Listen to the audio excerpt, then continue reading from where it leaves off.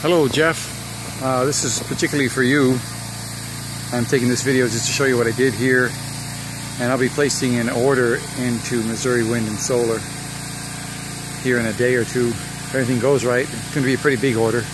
I might step up and get the Midnight Solar 150, you know, a couple more panels. I don't know what, but it's going to be pretty big for me. And right now I kind of just wanted to quickly show you what I did. I had a couple of 2-inch oil pipe there, and I put 3 bags of cement in the ground, made sure it was level. And I got my two 250 watt panels that I bought. I think they're Rhenology. And I wanted to just quickly show you what I did with some Unistrut. At the time I did this, I didn't have the money to order one of your great solar panel mounts, and I had to make my own. So what I did was I had a dish, not a dish satellite, but a HughesNet satellite over here in Oklahoma. They got HughesNet.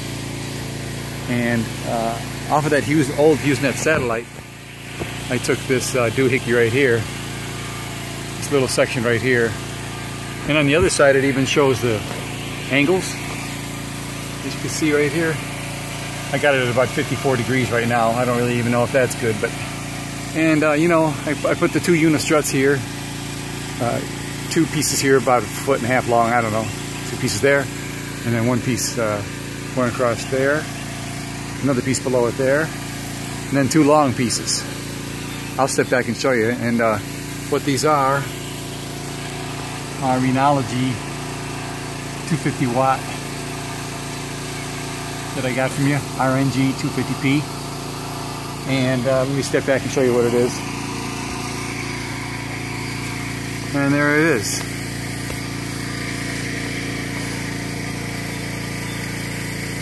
And it seems like a pretty good, we come out, it seems like a pretty good mount.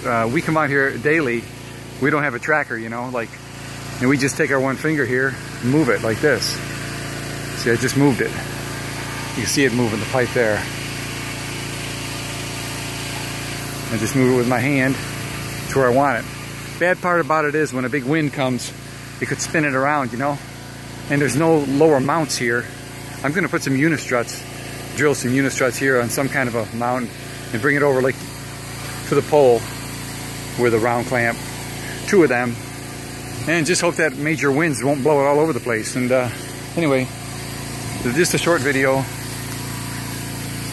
That's what I wanted to show you, the way I have that solar up there. It's so hot over here, I put a tarp above my roof there, block the sun. That green metal got really hot, and there's the wind turbine.